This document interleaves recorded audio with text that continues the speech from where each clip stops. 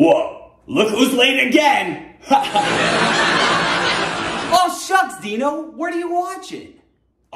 You know, just another Whoa Wednesday. Are you serious? Wait for me! Whoa! Ah, a wardrobe change.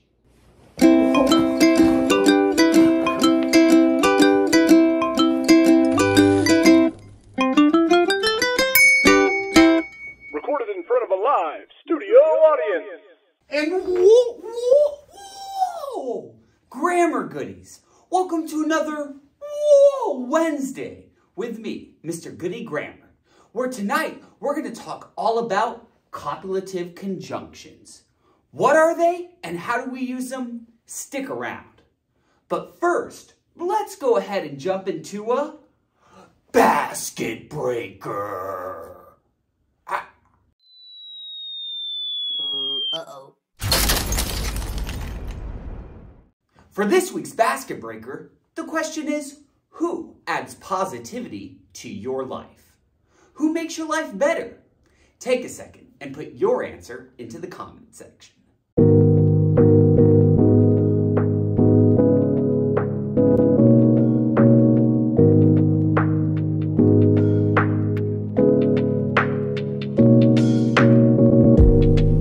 And what'd you get, grammar goodies? Here's my answer.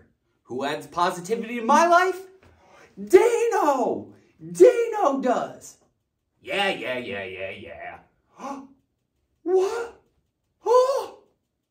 Anyway, hopefully you did something absolutely incredible, and that person or puppet adds some spice, some harmony and compassion to your life. But speaking of positivity, positivity makes me quite parched. So I think it's time we drink up some radioactive waste. 3, 2, 1.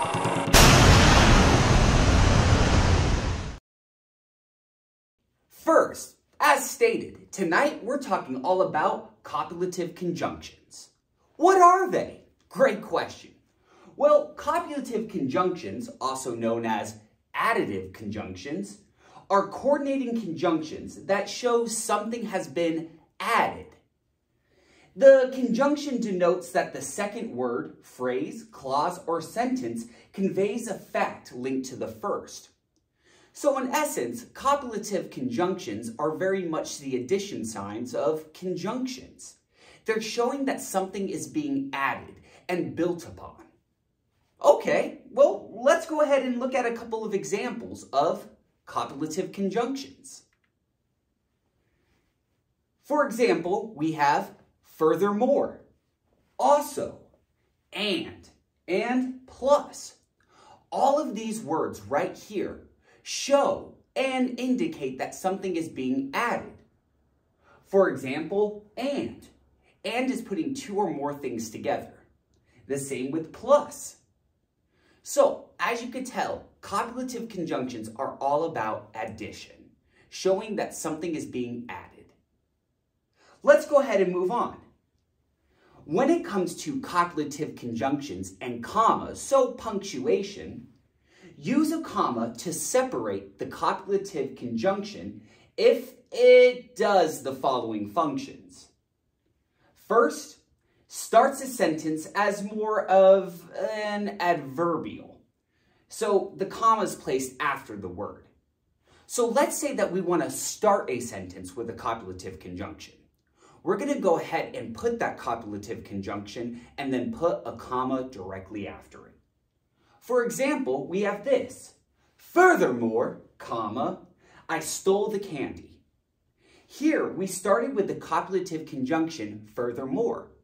Where do we place that comma? Oh yeah, directly after furthermore, to offset it from the rest of the sentence. And furthermore indicates that we're adding on to the previous sentence. Pretty straightforward, right? Okay, let's go ahead and build on this. So, here's what I want you to do. Take one of our copulative conjunctions, also, and, furthermore, plus, and create an original sentence that starts with that copulative conjunction. Wait a second, though. don't forget to put that comma directly after it. Here's one last example. Also, I crashed the car. Whoa! It starts with the copulative conjunction also, followed by that comma and then the rest of the sentence. So take a second and create an original sentence that uses a copulative conjunction.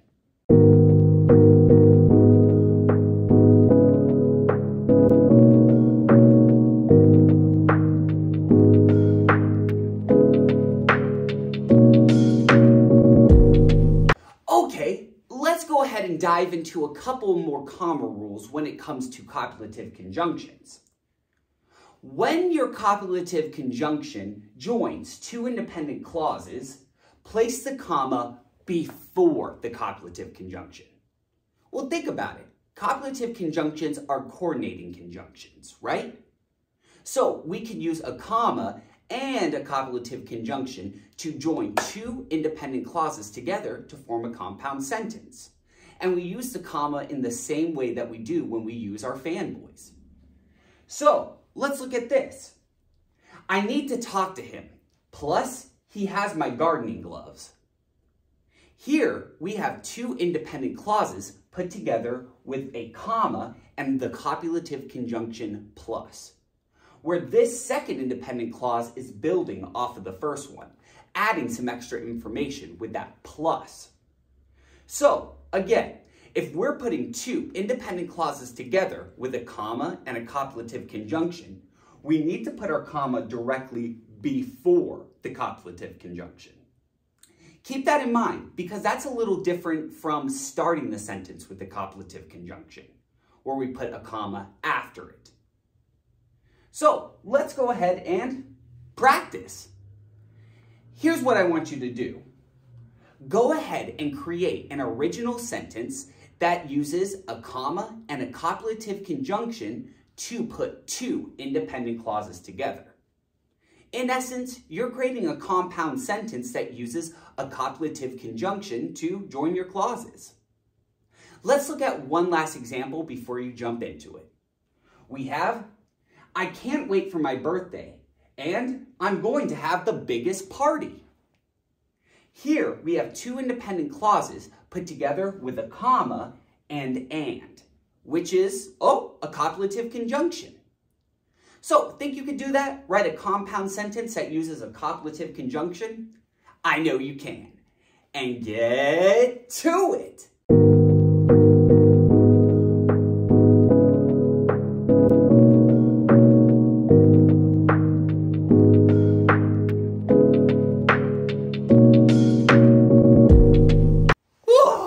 Grammar goodies, I'm still a little confused, so I think we need to add on to this concept by asking for some employee assistance.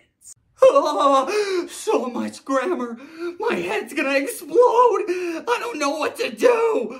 I need help. We need some employee assistance. Okay, grammar goodies. For this section, here's what's going to happen. You'll be given various sentences with copulative conjunctions in them. What you need to do is determine where the comma goes in each sentence. Think you could do that? Determine where the comma goes in each sentence? I know you can. And let's do it. Question 1. Plus, he doesn't even have a clue about the situation. Again, our sentence is, plus, he doesn't even have a clue about the situation. Where will we put the comma in this sentence? Take a second. Think about it.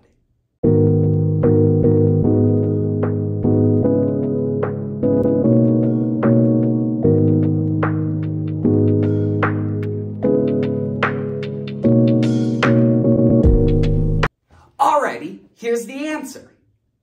The answer is right after plus. Plus, comma, he doesn't even have a clue about the situation. Since we started the sentence with a copulative conjunction, we need to put the comma right after it to offset it from the rest of the sentence. Pretty easy, right? Let's go on. to question 2.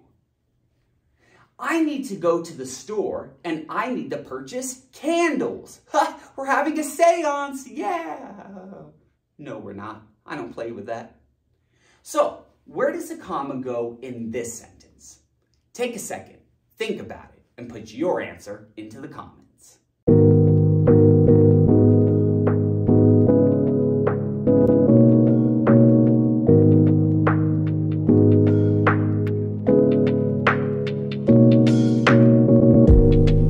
Alrighty, grammar goodies, what did you get? Here's the answer. The answer is, right after store and before the copulative conjunction and. I need to go to the store, comma, and I need to purchase candles. It's putting 2 independent clauses together into a compound sentence. Pretty cool, right? Let's move on to question 3. Kelly is sick of games. Also, he is done with others' lies. Again, our sentence is, Kelly is sick of games. Also, he is done with others' lies. Where will we put the comma in this sentence? Take a second.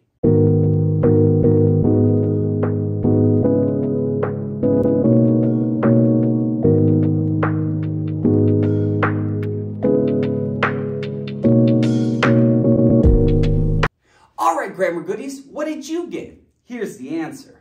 The answer is after games.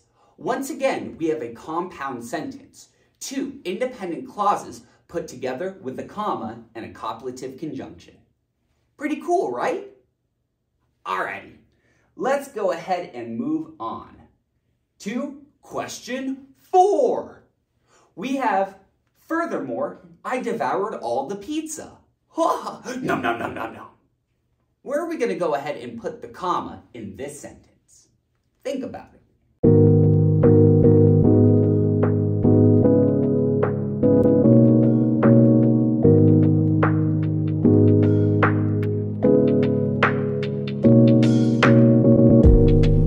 Okay, here's the answer.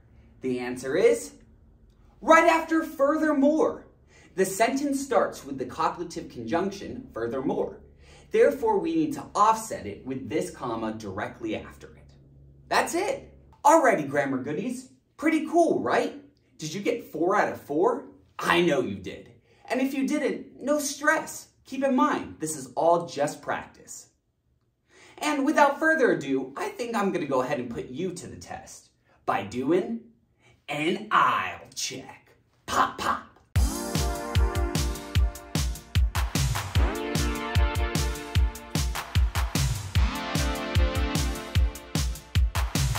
We're ready for an aisle.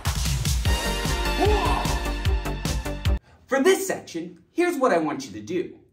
Go ahead and write 2 original sentences that use copulative conjunctions in them. Think you could do that? Write 2 original sentences that use copulative conjunctions? I know you can. And get to it.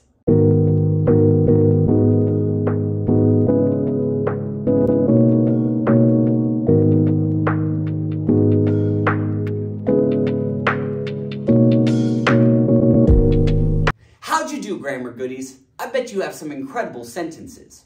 Don't forget to post those into the comment section. I would love to read them. But now, it's time for my least favorite parts of the evening. It's time for us to start checking out. Whoa.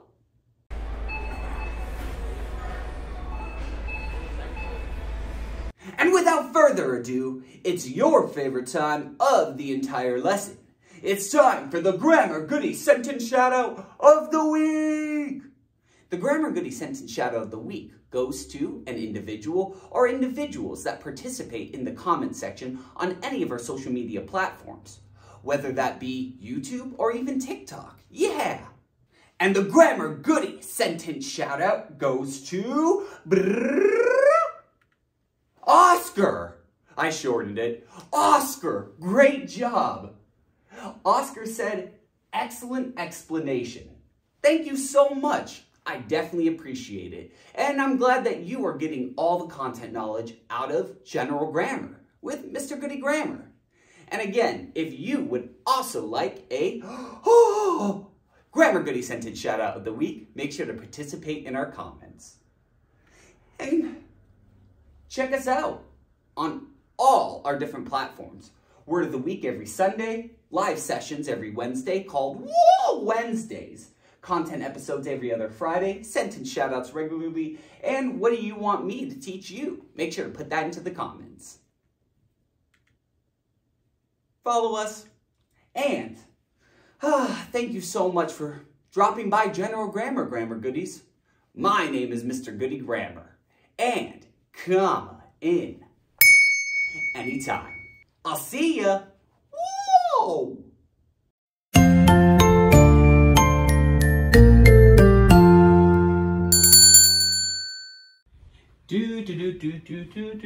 Whoa!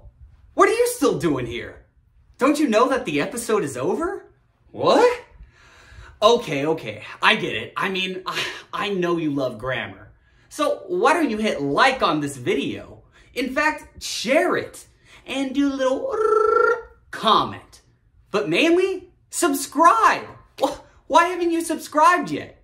In fact, if you don't subscribe, you could be pulled into an interdimensional vortex.